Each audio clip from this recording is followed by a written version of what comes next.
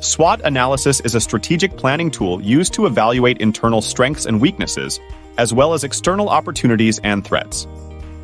The acronym SWOT stands for Strengths, Weaknesses, Opportunities, and Threats.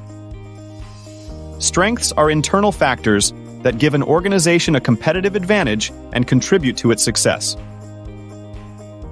These could include unique skills, resources, capabilities, or attributes that set the organization apart from others.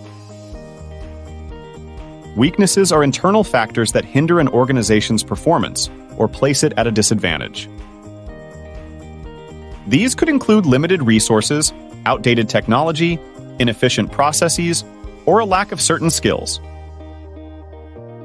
Opportunities are external factors in the environment that the organization can capitalize on to enhance its performance and achieve its goals.